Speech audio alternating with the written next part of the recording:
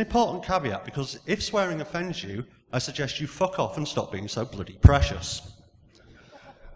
So, one reason I'm giving this talk is this dude. He's a dude called Saeed Malikpour. I'll talk about him a bit later, but just have this dude in your head whilst I give this talk. So, this is a talk of multiple parts. The first part is basically about interesting data sets, what we have found. So, before we begin, I'm going to digress, and you'll probably get bored at this point. I spoke here in 2012 about legacy technologies, and I, as usual, made a bit of a tit of myself, because I claimed that an organisation called Al-Mujahideen was actually Al-Mujahideen. Al-Mujahideen, for those of you that don't know them, are basically Al-Qaeda's PR arm. And I found an X25 link in Iran, which I thought was them. And it actually turned out to be bankers, which, you know, bankers, terrorists, there's not much difference, I'll grant you, but it's an important distinction. So remember that too, because that's important. That's as important as Saeed Malikpour. So, again, a mass digression here. We're going to be talking about Zoroastrian theology. You never thought you'd see that in a fucking security talk, did you? Now, Angra Mainyu is basically the Persian representative of evil. He's basically Satan for Persia. And translated roughly, Angra Mainyu means disruptive spirit, which I thought would be a good name for a project that we've been working on, which is what I'm talking about now. Now, as well as Angra Mainyu, there's this dude called Zahak. Now, Zahak was cool, because what he did is he made a deal with the devil, killed his old man, and then grew snakes on his shoulders, because that's what happens when you make a deal with the devil, and ruled Iran for 1,000 years with the help of demons, which is pretty cool. And it's phase 1 of Project Angra Mainyu. So, now you know a little bit more about Zoroastrian theology. Again, a first for a security talk. I'm pretty confident at that. Zahak is our first foray into doing something entertaining. What we decided to do was port scan an entire fucking country, because why not? Why? Because science, as well as various other things that I'll discuss later. Now, we're not the first to do this. The Lander study did it, and did the entire internet, because it's Department of Homeland Security, and they can do things like that. And they found millions and millions of hosts. Kana did it in 2012. That wasn't the DHS, and they built a botnet, which, you know, the DHS would never, ever do, and they found lots more IPs. Let's not forget Shodan. That does it. Critical IO does it, but for 18 ports, and doesn't do it anymore because HDMO got told off. But my favourite bit of port scanning news was in 2008. A guy called Donald Burleson, who I've never fucking heard of, described David Litchfield, who's a really good security researcher. If you have Oracle, if you have MySQL, if you have any fucking database, you'll know who David Litchfield is, or should. Yeah? Well, Dave scanned, what, 1.1 million hosts, and found about half of those, about 500,000 hosts, had internet-facing DBs, many of which didn't have auth. Now, this pissed off David Burleson, because apparently David broke the Computer Misuse Act by port scanning. And, as each offence was worth 6 months, Burleson's claim was that Dave could do 240,000 years in jail. Which is quite a long time, I think. Now, there's 2 words to describe that. Namely, you're wrong, and secondly, fuck off. Because you're wrong, and maybe should understand law. Just an idea. So, prosecution is possible under both the CFFA and the Computer Misuse Act in the UK. But it all comes down to intent. Now, if there's no criminal intent to breach discovered systems that you find, I'd argue there's no crime. I'd argue it's incredibly bad internet manners, and I'd argue that it's potentially morally dubious, but I'm a bad-mannered, morally dubious kind of guy, so I don't really fucking care, because I can't go to jail for being bad-mannered, which is good. So, need to stress, I am not a lawyer. This is why, you know, I can stand here and give this talk, instead of charging you people about $500 an hour for the privilege. But just to make sure that we weren't breaching the law, we basically played cyberpunk. So what we did is we bought a VPS from Alcatel over in Holland. And we did that from an anonymous Russian email address, and we paid in Bitcoin. Even if we'd not gone to that extent, which was like something out of a William Gibson novel, port scanning in Holland is legal. We scanned from Holland, therefore legal. Fuck you. Ha! Also, Alcatel don't actually care. Interesting thing about Alcatel is basically there's some links between Alcatel as a VPS host and Russian Business Network. If you've never heard of Russian Business Network, bulletproof hosting, not very nice people. And the box that we got access to, the box that we paid for using magical Bitcoin money, basically was fully loaded with malware that somebody had been running from that box. So Alcatel also don't clean up servers before renting them out again, which was fun to know. We got free shit. Another thing we did, we're also very, very nice. Basically, we put up a banner explaining who we were, what we were doing, and if people wanted us to stop, to contact us, and we would immediately stop. We made sure that was in English and Farsi and Persian, because nice. But nobody contacted us because we were very, very gentle. And what we did is we did one box and one port at a time. So did a box and a port, moved on to the next box and a port. And that's why we did 1,000 of these, not 65,000, because otherwise we'd still be doing it when I'm about 80. And I'm not far off because I've just had a birthday. So, we scanned really slowly. The scan took between June and July. We put a banner explaining who and what we were. We scanned from a country where it's legal. And we're doing this for science, not to breach systems. And we will share details if you ask nicely. But what we won't do is allow public access to this information so you people can do mad hacks of Iran and then blame me. Because fuck you guys, I know that's what you'll do. Also, an important distinction is that most of this data is out of date because data on the internet shifts, systems change and go away. So, the motivation of this, though, was to examine countrywide net blocks. Why do I want to do that? Because I want to get a picture of global risk and threat. That's why I'm wearing this fucking helmet. Because if there are Iranians here, they are going to fucking shoot me. So they'll have to not go for the head now. They'll have to go for a body shot, which means I might survive. So, what I actually wanted to do was take a country as an illustrator, because if you take a country as an illustrator, you can apply it to your own country and hopefully improve things. And I wanted to use tools that are commonly available for people and not against them, because I'm not a dick.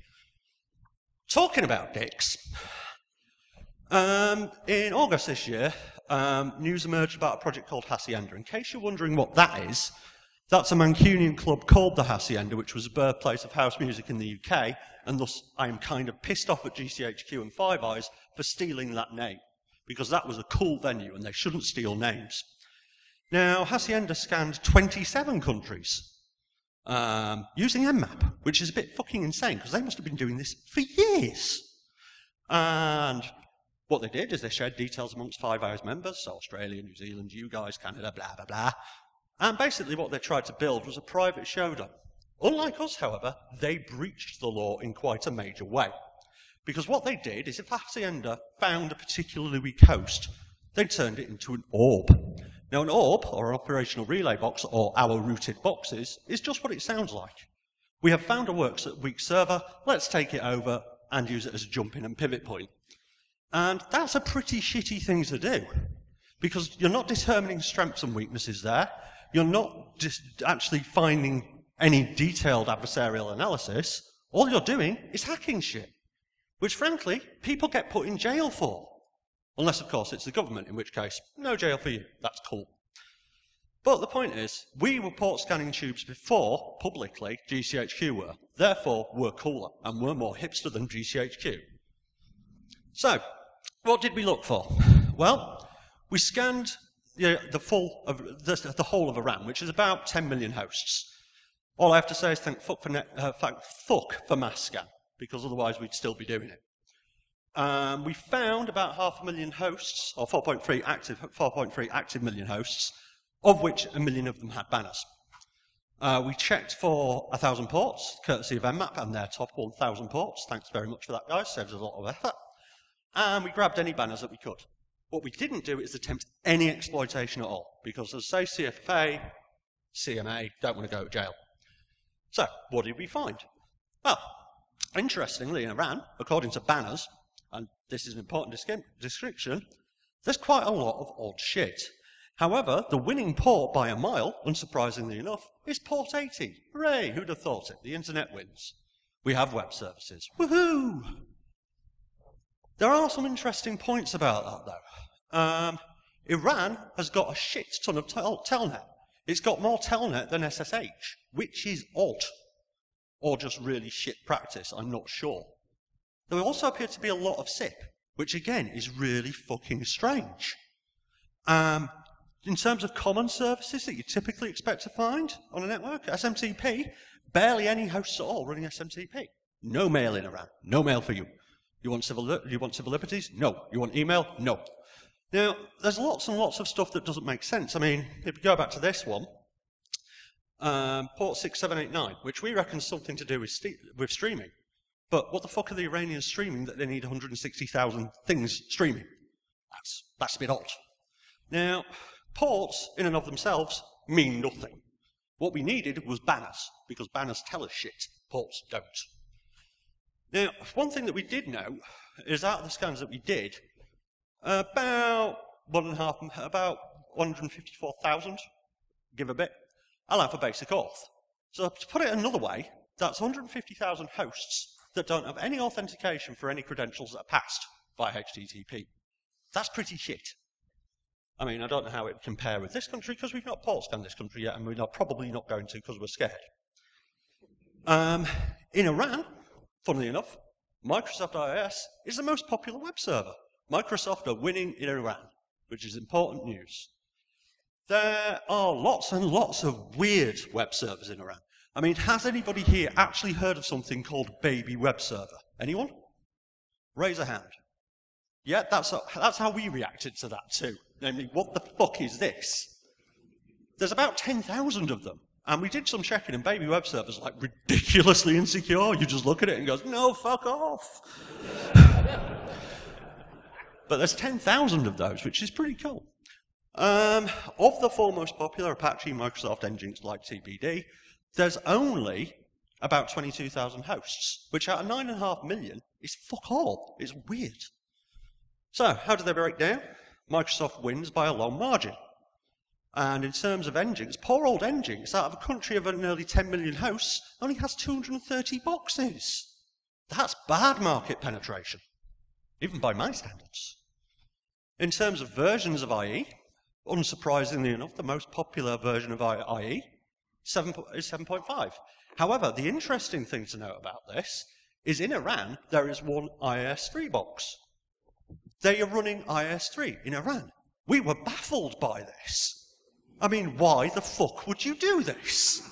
Are you insane? Have you forgotten your medication? Do you know where you are and what you are called? And then we did some checking and discovered it belonged to a university. And then it made sense. Because it proved that universities globally are insane. Which is nice to know. It's a thing that binds us, I think. In terms of Apache, 2.23 wins, which, you know, is not that surprising because it's probably the most stable. But, you know, there was a version of 2.40, which, you know, is only 12 years out of date. That'll be fine. Put that on the internet. It's great. Don't worry about it. Everything will be good. In terms of Nginx, 1.41 wins. Sell surprise. But, you know, you have Nginx 1 there, which is a little bit out of date, but not as out of date as the others. So well done, guys. Like TPD, unsurprisingly 1.428. Big whoop. Now, this is an interesting bit. One fascinating thing was AllegroSoft ROM Pager. If you don't know what AllegroSoft ROM Pager is, I didn't. Basically what it is, it's a web server for embedded services. So it's commonly found on routers. You also find it on lots of control systems, which is a bit weird. And ROM Pager is used more often in Iran than anything else. Now, if you wanted to be a dick, and, you know, some of you may want to be dicks, I don't know, there are 150,000 hosts in Iran that if you send that request to, will die. You can basically do a denial of service using a crap buffer overflow, and it will kill all versions of AllegroSoft ROM Pager, which is pretty shit. So, you have a remote unauthenticated denial of service. So that's 150,000 routers or embedded devices in Iran that go bye-bye. That's pretty shit. However, it's not the shittest thing. As I say, there's about 150,000 hosts running various versions of ROM Pager in Iran. Now, that's 150,000 hosts that are vulnerable to a denial of service attack, completely unauthenticated, by the way. But they're also vulnerable to other shit. If you make a simple HTTP request to the host, /ROM0, it dumps out the ROM file. If you have the ROM file, you can decrypt the ROM file. If you can decrypt the ROM file, you can get the credentials. If you can get the credentials, you own the embedded server of 150,000 boxes. So my logic is, why do a denial of service against 150,000 hosts if you can own them? Fuck you, GCHQ. If we're going to play operational relay boxes, I could potentially get 150,000 of them. I win. To prove the point, we wrote a little tool called Justice Sword, because we're using the same naming conventions as GCHQ and the NSA. Because if they can play that game, I'm playing that game too. And as you can see, point at a local host, because we're not doing this to Iran, because fuck you, I'm not going to jail, because I'm too pretty. But it works. That was a fucking hint, by the way. Well done for missing it. So, one thing we noted was that our result set was very, very different from Showdown. Very different. Why is that? Well, if you were to search for Cisco CP, which doesn't stand for Cisco Child Pornography, I learned. I thought it might, but it didn't. We only found 76 records of that in our set. In June, Showdown had 300 plus. In August, that was down to 176. And this proves my point about data being transient. Data moves, systems change, they become other things. But why is Cisco CP bad? Well, if you don't know about it, what happens is you connect to the box and it says, hi, use the username Cisco and the password Cisco. Don't worry about it, it'll be cool. That's pretty shit. Shouldn't do that. That's a bad idea. So, Stuxnet. Hilarious stuff. We all like Stuxnet. It was made by little magic elves and Israelis. And so what we did is we searched for SCADA-specific ports. And we didn't find that much, because SCADA and Iran kind of worried about SCADA for some reason now. Don't know why. So there was stuff there, but not much. One interesting resource I did find, however, was a presentation by an Iranian engineering student. And he detailed all the power plants in Tehran, which is incredibly brave or insane. And I'm not going to name the guy because I don't want to get him shot. And I think if they found out, he'd get shot. Because it literally is, this is a technical specification of this power plant. This is a technical specification of this power plant. It's just like, oh my fucking God, why is that on the internet? Now, I'm not going to provide a link to it, and I'm not going to name him, because, as I say, I don't want the guy shot because I thought it was excellent. Now, how did people, Iranians or elves, or, sorry, Israelis or elves, Iranians, Israelis, same thing really, how did they know to go after Siemens? Because this guy, very handily, put in little diagrams of all the systems, Siemens systems that were in use in Iran. One thing that Stuxnet missed, however, was GrrCON SA. GrrCON SA, if you don't know them, are basically a Spanish control system manufacturer. So basically you've got Spanish systems in use in Iran, which is pretty shit because I'm pretty sure there's export bans. But, they're Spanish so they don't care. But GrrCON is probably an easier target than Siemens because Siemens are a bit worried about this shit now, and GrrCON probably aren't. So, this is the guy's presentation, so you can see, here is Basat power plant. It's is in the near southeast of Tehran, blah, blah, blah, blah, blah. And it's fact full of fascinating detail. And so what that allowed us to do was actually do a keyword search on our DB and actually find Basat boxes. And, there's lots and lots of FTP associated with these guys. And if you were a dick, you could brute force that. But we're not going to brute force that because we're not dicks and we didn't break the law. We're doing this for science. Another thing we found was over 1,000 instances of Mercury 800. Mercury 800, if you don't know about them, basically they're made by Tnet, who are a tiny little distributor, and they basically sit in front of your PBX and do all the call logging and monitoring. So you can basically log into these boxes if you wanted to be an arse, possibly using default credentials, because why the fuck would that be on the public internet if you're not using default credentials? And you could probably listen to Iranian conversations, which I'm sure would be fascinating if you speak Iranian or were prepared to break the law. I can't do either, so I don't know. We also searched for SCADA stuff by vendor. So, the usual suspects, Rockwell, Wonderware, blah, blah, blah, blah, blah. Nothing. A vast, desolate fucking desert of SCADA, which disappointed us greatly.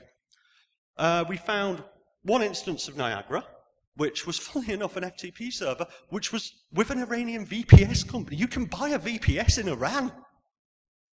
I'm buying a VPS in Iran. I don't know why, I just want one. We also found 3 instances of Linnell. Linnell, again, SCADA manufacturer, but those turned out to be cyber-owned firewalls, which are not SCADA. That header lied. So what we did is we did keyword searches for the usual suspects. So, you know, water, that's important, mod bus, blah, blah, blah, blah, blah, field bus, etc. And we found fucking nothing. I mean, nothing. No pretty interfaces everywhere. And we were most unhappy about that, as you can well imagine. We also searched for, you know, the conventional terms, Navy, military, no guidance systems in Iran. Boo! But we did find a couple of instances of military, e.g. mail servers that were running an old version of Exim, but we didn't find any mention of jihad, which I think is moderately reassuring on a global scale. We also searched for keywords like hacker, because that's fun. And this is an actual screenshot of a rooted box in Iran, which I think is either insanely brave or massively suicidal, I'm not sure which. Don't fuck with the Iranians, because they have, like, death squads and shit. But we also found a resource belonging to Persian hackers, which was associated with that email address there. Yes, Persian hackers use Yahoo, ladies and gentlemen, they're that leaked. So what we did, because we're dicks, is we looked up his email address and we found him. So first-rate Iranian OPSEC there. Say hello to the world, you're now famous. Persian hacker man, you're famous. Now, last year, FireEye, who are sponsoring this, so I have to be moderately gentle on them, published a report called Operation Saffron Rose. Now, what happened there is they found in a Facebook group associated with Iran, or Iranian hackers, and they said the Iranian hackers are coming APT, bolt the windows and be very afraid. Now, we did some keyword searching for the terms they used, so Ajax Security Team, Ajax TM, KRX, COTS Freedom, found fucking nothing. Nothing publicly advertised. That doesn't mean they don't exist, it just means that we couldn't find them. One interesting thing about that, though, is the Ajax Security Team has got an interesting name. If you know your history, you know this bit. In 1953, the CIA basically had a coup in Iran. It was their first real coup. It was exciting for them because they were coup versions. Now what happened there is a guy called Mohammad Mossadegh got elected democratically. People were voting. Amazing. And he wanted to nationalize the oil pipelines in Iran because Iranian oil. And weirdly, that pissed off the British because we bought all the Iranian oil for about 20p in a bag of rice. And because it pissed us off, we told you and it pissed you off, and you sent in the CIA, and you deposed a democratically elected leader and replaced him with the Shah of Iran. Now, the Shah of Iran went round killing everyone who wasn't the Shah of Iran or the Shah of Iran's family, and weirdly, Iranians got pissed off about this. So what they did is they put an Ayatollah Khomeini, who was a radical Muslim cleric, and then the entire Middle East went to shit. So, well done, CIA. But the interesting thing about that was that that project, or that coup, was called Operation Ajax. Now, apparently there's an Ajax security team operating out of Tehran. Maybe the two are linked. I don't know. I'm not wearing a tinfoil hat. I'm wearing a fucking helmet. You work it out. Another thing we found, in terms of straight-shot web banners, lots of those, about 29 of those, which is kind of shit. Please log into the box using these credentials. No. So tempting, though, so tempting. Now, in terms of keywords, we also searched for things like whiskey, and weirdly, it would be in Iran, we found no whiskey, which I found most disappointing. So, brings me on to the second part of my talk, mainly detailing why Gamma Group do more than FinFisher, or FinSpy, or whatever you want to call it these days. So, one common complaint about intelligence agencies is that they listen to phone calls. Who'd have thought that intelligence groups like to gather intelligence? I'd never have perceived that. Now, they can either do this via physical taps or network taps. I mean, ask Mitnick, he apparently was the master of physical tapping, allegedly. And with the use of cellular comms, law enforcement and intel agencies now use IMSI catchers. IMSI catchers are used a lot, and I mean a lot. So what is an IMSI catcher? Well, it's a magical device that basically performs man-in-the-middle and seeks to gain access to the International Mobile Security Identifier associated with the phone and the subscriber information for that phone. And it also goes after the EMIR, which is the Mobile Equipment Identifier, so basically the handset serial number. So you've got the code that's associated with the SIM card, so the code that's associated with the handset. Therefore, you can track a suspect any way you want, because you know who they are. Now, it typically operates as a small base transceiver, which is used purely to identify the IMSI catcher and intercept calls, even though they said that they don't intercept calls, you can. So, IMSI catchers are used to monitor for very specific communications, e.g. drug dealer X phones drug dealer Y and arranges to buy quantity of drugs from location Q. Unfortunately, because it's effectively a transceiver and intercepts baseband traffic, it goes across band. And what you do is you get non-suspect calls, e.g. not drug dealer A, person B, who's not a drug dealer, which is a minor problem. Now, if you stick up an IMSI catcher to impersonate a legitimate base station, what you can effectively do is degrade the GSM encryption that's in place, if indeed any is. In places like Iran, they don't have GSM encryption because, fuck you and your secrets. And, as you would expect, the NSA have them. I mean, if you read the Ant catalogue, you can buy an IMSI catcher for $250,000. Cheap, huh? But be careful how you use it because, as they state here, operational restrictions exist for equipment deployment. No, they fucking don't. Don't lie. You say, can I have an IMSI catcher? They say, yes, you can have an IMSI catcher. Don't listen to the president. I'm not wanting to listen to the president. I'm wanting to listen to the state of Wyoming. That's fine. The president isn't there. If you work in law enforcement, you can buy a Stingray. Stingrays cost about 60 grand. It's the cheapest one that I've ever found. What do they do? Same as the NSA one, but it don't cost 250 grand because it ain't government. Now, allegedly, Stingrays and IMSI catchers per se are only used to triangulate position. That's what it's there to do. Law enforcement would never do warrantless surveillance, would they? They'd never click the little button that says, listen to call, the clearly marked one. That would never happen, because that would be wrong. Intelligence agencies would definitely never do warrantless wiretaps, would they? I mean, probably. You're not going to get some dude in Quantico going, I wonder what that button says. And that button does. Let's find out. So, what we wanted to do is, because they have IMSI catchers, we wanted an IMSI catcher. Because I want one. They can have one, I want one. It's only fair. And we're not the first to look at building one. DEFCON 18, Kristin built one using antennas and everything and electronics, and was awesome. I mean, I used to work with Kristin, and amazing engineer. Like, intensely good at electrical engineering and all the shit.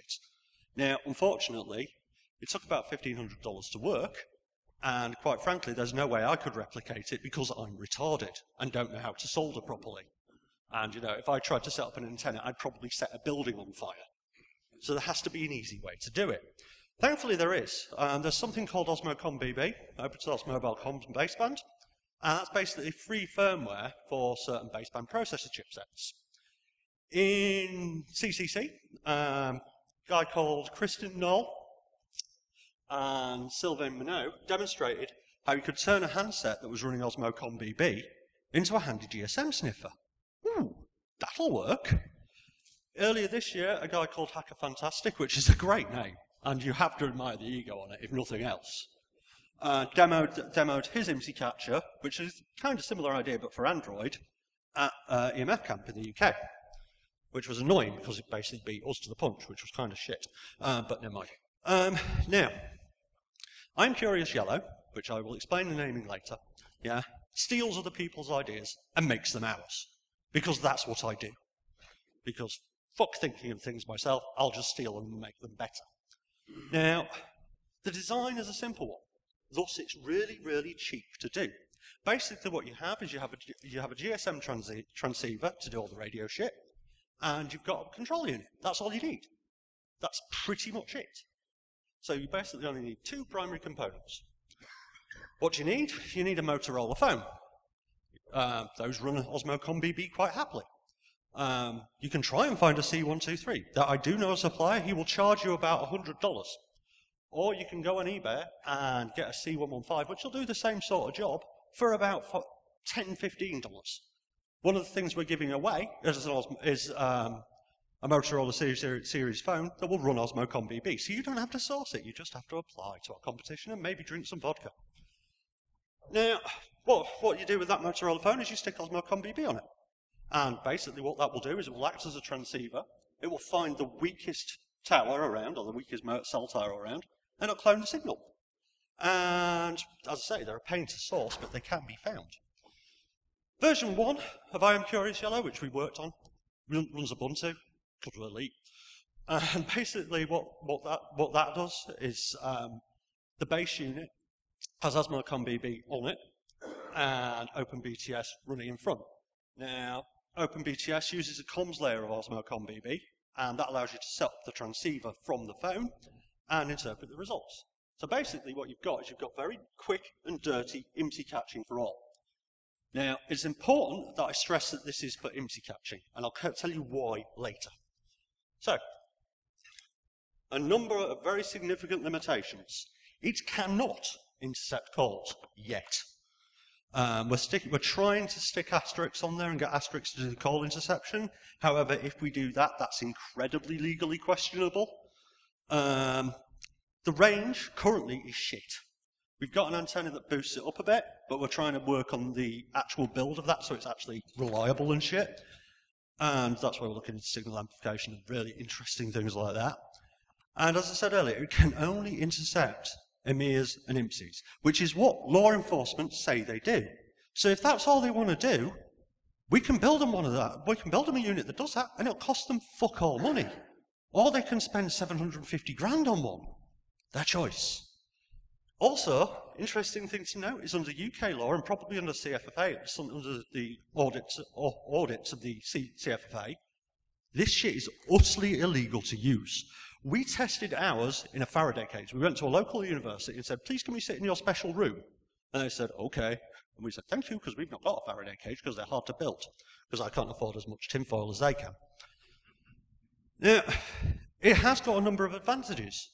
Anyone can have an IMSI catcher. You can have an IMSI catcher, you can have an IMSI catcher. Fuck it, I can have an IMSI catcher. That's even more fucking worrying.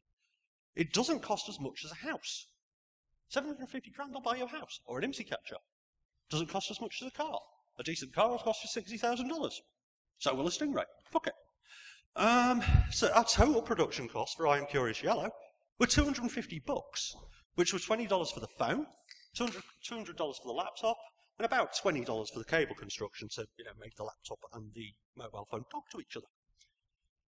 Now, some of you are going to be curious about the name, and I chose the name strategically. I'm Curious Yellow is the name of a Swedish art film from 1967. Now, it got into a lot of trouble, and it got banned for a while because it showed a flaccid cock, which apparently was a very big deal in 1967 because people were scared of penises. Possibly it was all the acid. I don't know. But penises were a scary thing in 1967. But the US Circuit Court of Appeals overturned the decision from Massachusetts, go Boston, and it was really important in terms of history of state censorship, which is why we stole the name. It also allowed me to use the phrase penis on stage, which, as a moderately, mature and reasonable individual, I don't find at all entertaining. Penis, penis, penis. So, earlier last year, news broke of a body-worn IMSI catcher available from Gamma Group. Gamma Group are lovely people, I'll talk about them more, but you can learn about their body-worn IMSI catcher there. Public information now, take that, Gamma Group. That particular data sheet is full of the world's best quotes. If you haven't already read it, download it, read it. It's fucking hilarious. For example, my favourite is, or one of them, because there are many, is cellular networks have created a haven for criminals and terrorists. What? Are you mildly insane? No, they haven't. They've enabled global communication. They're not just used by criminals and terrorists. You probably have one Gamma Group. In fact, you probably have a decent phone bill. But there you go. If you use a phone, you're a criminal or a terrorist. Now, this is the body-worn IMSI catcher in question. What you have there is a body vest and lots of components. And this is the environment you're obviously meant to use it in, which is a shopping mall. Possibly it's for Dawn of the Dead, I don't know. But basically what you've got there is a body vest that looks like you're vaguely pregnant, which isn't necessarily the best look for a fella. I mean, I look vaguely pregnant, but mine's beer-related, so I've got a fucking good excuse. Now, if it's anything like FinSpy or FinFisher or whatever calling it this week, Gamma Group are going to let anybody use their IMSI catchers. They don't give a flying fuck. Why do I say that? Well, Reporters Without Borders declared Gamma Group one of the corporate enemies of the internet. Why? Because they sell surveillance technologies to anyone.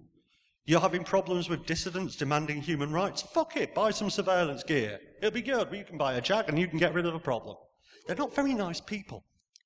Now, disregarding politics, which is very hard for me to do, their body-worn design sucks. And if it's anything like FinFisher, they're going to overcharge for it. So they're going to overcharge for that, which is rubbish. I don't want to look pregnant. Now, using the same technology behind I Am Curious Yellow, we made a body-worn version called I Am Curious Blue. Yeah, now, it's less cumbersome. It's got a shitty range on it. And I mean shit range. I think most we amped it up to about 8 inches. It's really bad.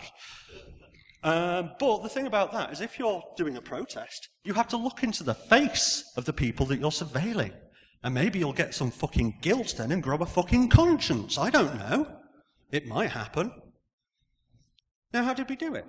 Well, we got a battery-powered Raspberry Pi, we put OpenBTS on it, and we put Osmo ConBB on it to act as a control unit. We got a Motorola handset, and set that up as the transceiver. It's got the same limitations and advantages of I'm Curious Yellow, but much less cost. You can buy a phone for $10, you can buy a cable for 20, you can buy a Raspberry Pi for 25, you're done. You've got an IMSI catcher that's your very own for less than $100. Which I think is slightly less than $750,000.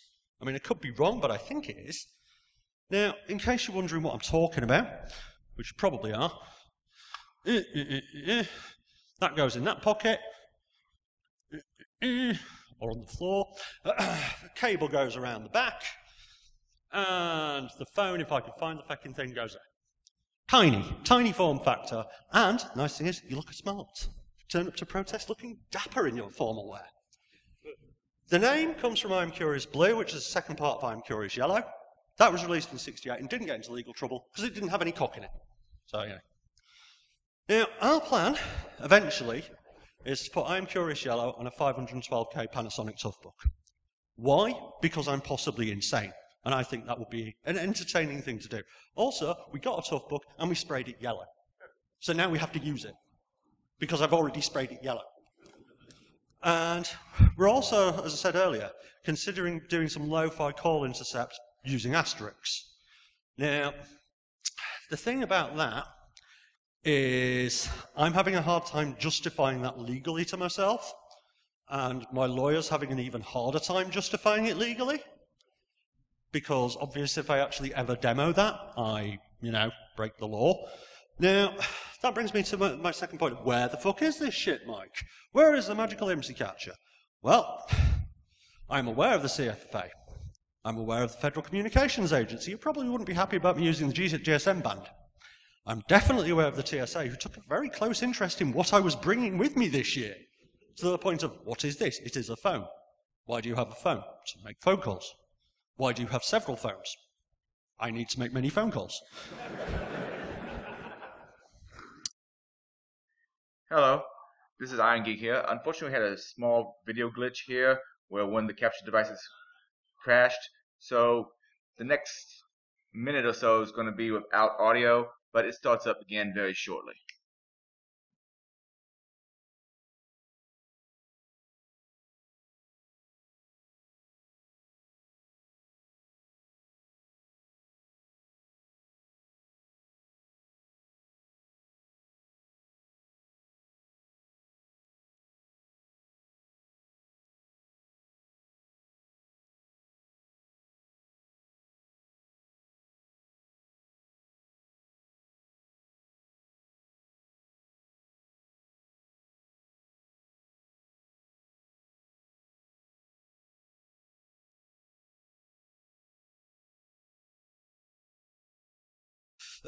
Sorry about that, future customers, but he is a good guy. But yeah, he went mad doing this, and you can probably see why. There was much swearing, which is quite cute in an Irish accent, because all I could hear for like half a day was fecking thing doesn't fecking work, for a day, or at least half a day anyway. So we also needed power, so because we're lo-fi, we went to the local shops, and we bought a mobile phone battery charger, which is crap, because the battery life on that will be rubbish. But, you know, it's fine, because we got to disassemble a mobile phone battery charger. And we also needed to communicate. So rather than using wireless, because fuck that, everybody can find wireless now, because people know what a Rogue AP is now, we use Tor, because funny. And we just set up hidden service on the Pi to allow the Pi to talk to the outside world. Now, that basically allowed the phone and the Pi to operate without conflict, because basically the Pi was a switch. And it said, do you want to make a phone call? Yes, use the phone. Do you want to actually allow people to access to your network? Yeah, go on, why the fuck not? Use the Tor hidden service. So, basically, double sandwich, it's got independent power, and you can't detect it through checking voltage, which is one way to detect an implant. It's accessible via a Tor hidden service, and Tor will probably go through most corporate firewalls. You won't know it's there, because it isn't there. Fuck you and your IPv4. We've got onion routing. Now, as I say, it acts as a switch, so both the Pi and the host device can operate as expected by both the user, who's like, hello, Janice accounts, and the attacker, who's like, hello, Janice and accounts computer, what's on your network? Now, interesting thing about this is the entire build took a week from start to finish. There was lots of Irish swearing in the interim of that week, but it took a week. And in that week, we basically went to having a fully functional VoIP phone with a data exfiltration device built in. And we started this with fuck all knowledge. This was another one of my great ideas of, lads, why don't we?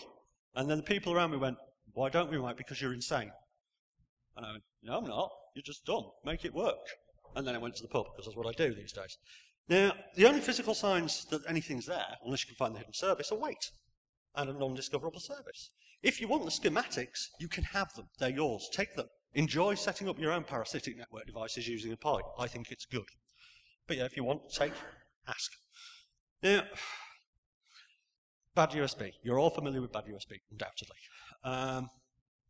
The AND catalogue is a lot of fun, and we're not alone in thinking so. Cottonmouth basically was a USB rubber ducky on crack, but for USB connections. So, fuck you, AutoStart, we don't need you anymore. We're just going to put this in and run shit. And we started our version of that in June, which is an important date. Because in August, two guys from SR Labs dropped their version. So basically, we'd been at this for a month, or I'd been at this for a month because this was my side project that I was pissing around with myself. Because SR Labs took a long time to release this, because they were trying to be good, a couple of guys at DerbyCon, who I'm sure some of you were there, dropped the actual code that they reverse engineered from the actual USB hardware device. Now, I salute them all, especially Caudle and Wilson, who did the decompilation, kind of screwed SR Labs, but then kind of served them out because it took too long to drop. But I did waste about 2 months of my life, which pisses me off a little bit, but, you know, my life is waste anyway. Now, if you don't already have it, you can go and get the code. I'm sure you already do. You will need to get a Patriot 8GB Supersonic Express drive. Now, I suspect they're going to sell out. I've had them on back order for 2 months, and they've still not arrived. I was planning to bring some with me to give them away. However, retailer X, who shall not be named, fucked me on this, which kind of sucks. And as I say, did still waste 2 months of my life, but it did get us thinking. So we did a project called Strip Mine. Now, the iron key from iMation is a serious drive for safeguarding serious data, and is serious business. That's why they use the word serious a lot, because it's serious. They're not pissing around, this is serious. Now, it's level 3 FIPS compliant, and that basically means it's been lab tested. Somebody's going, yep, this is an iron key. Yeah, that's good. Marvellous. Thanks, guys. And basically, the best bit about this is that NIST, National Institute of Standards, have certified the integrity of not just the crypto chip that stood all the encryption within an iron key, but also all the components that are in it. All of them. Now, iron key done well. They're FIPS compliant. Well done, guys. Awesome. If you don't know what an iron key does, it basically encrypts data using AES-256, using a 256 hash, surprisingly enough. Another interesting factoid about the iron key is the National Bureau of Communication and Security in Holland have confirmed that the iron key is suitable for carrying state secrets on. So the Dutch said the iron key is that secure, we can carry state secrets on this with utter impunity. Now, it's also dustproof and waterproof, because the military tested it by dropping it in a pond and then driving a tank over it, probably, because that's what them do. And an interesting bit that nobody really knows about, well, some people do, is that before iron key was iMation, it used to be the Homeland Security guys. And Homeland Security said, here, have $1.5 million, invent something cool.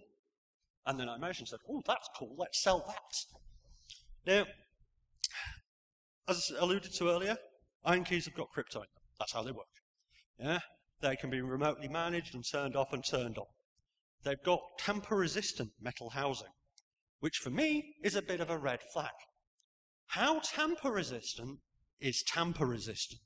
Does tamper-resistant mean resistant to tampering? So, we purchased a second-hand one from eBay, which is the source of all our research projects because we are poor.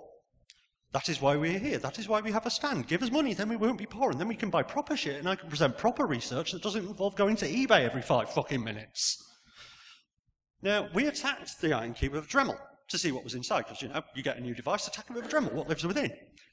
We then decided that the actual iron key was made of adamantium, which pissed us off a lot. We got quite annoyed at Wolverine, but not quite as annoyed as Stan Lee, who looks deeply, deeply scared. I can understand why, but Stan Lee's thinking about nice thoughts in that picture, I think. And I can well understand why, to be fair. Now, we have access to an industrial angle grinder. You see in photo A, the little tiny dent is what the Dremel did, and it burnt out the Dremel. So fuck you, adamantium. The second photo is basically the iron key on a voice about to be, introduced to our angle grinder, which we did, and fuck you, metal housing, because we have angle grinder. And we're down to the epoxy. So what we learned is that tamper-resistant does not beat angle grinder. Angle grinder wins. Angle grinder is serious business. Now, the question is, how the fuck do we get the epoxy off there? Do we use fire? Do we use prayer? Do we use dragons? Dragons would be cool. Where can we get dragons? Oh, they don't sell them on eBay. Shit. Now, what we did do is and on staff, we've got Infodocs, otherwise known as Darren Mine, who's awesome, because he's a chemist. He does chemistry and shit. It's great. We've got actual scientists. Not just guys pretending to be scientists. We have a real one. And we use nitric acid. If you don't know, nitric acid is a precursor for explosives. And we found a supplier to sell as a precursor for explosives. Us. They sold us a precursor. Are they fucking high? What's going to happen to the acid? Now, we're on more watch list now, but I don't care. Now, the thing about the nitric acid is it's going to fuck up the PCB, but we don't care. We wanted the chipset. I don't care about the PCB at all, because I wanted to see how the chipset worked. Fun facts. 5 days to the day after we bought the nitric acid, the UK government introduced licenses for precursors. 5 days. Because licenses, as I'm sure you're all aware, stop terrorists. Terrorists are fucking terrified of paperwork. Now, had we purchased this precursor agent 5 days later, we'd be looking at a jail sentence of 2 years. So I'm extraordinarily glad we didn't actually, do that. We got by the skin of our teeth, and now we've got nitric acid, and we can store it until 2016, and that's perfectly legal. We just, can't buy any more, which is a shame because, we may apply for a license though, just to see if we get one, which we probably won't. So, this is science happening. What you have here is you've got a cold acid bath of the iron key, followed by a warm acid bath of the iron key. See how inventive we were. And we used a hot plate, which we had to buy, which was great, and we had to buy beakers and nitric acid, and yeah, we're on watch lists. No, I didn't. I actually went to a hardware store and used cash. So after a couple of hours of science were down, the epoxy, the ruggedized epoxy is mostly melted away, which is good. And after a few more hours and heat and chemistry and science, actual fucking science, not pretend computer science, we're down to the board. And after a few more hours, we have the chips. The glorious, glorious IronKey chips, including the crypto chip. Now, as highlighted, we're very lucky we've got a material scientist on staff. And he's still going through university at the moment, which means we've got access to a scanning electron microscope. No other security company has got a scanning electron microscope, so fuck you all if you think you're doing science. We've got a SEM, and nitric acid, and precursors, and watch lists. Now, what do the chips look like under a SEM? Well, funny story. 2 days ago, we were meant to be using the SEM to scan the chip, so I would have nice, pretty pictures to show you, and you could see the logic gates, and I could go, look, there's a logic gate. Ha ha, aren't I clever? Unfortunately, fourth-year physics students fucked the SEM. Now, if you don't know how much a scanning electron microscope costs, it's about, you can get a cheap one, and cheap, for about £1.5 million. So about $10 million. I don't know how it works out now anymore. But a fourth-year physics student has fucked it. He has broken it. He was the guy that used it before Darren got there and fucked it. So he's shitting himself right now. Now, they are getting engineers on site because they can't do it themselves because it's a fucking SEM. It's the size of a small house and it does chemistry and shit. And we'll be getting some pictures soon. If you want them, watch our blog, because I will be annoying the shit out of iMation by going, yeah, see your tamper-resistant stuff?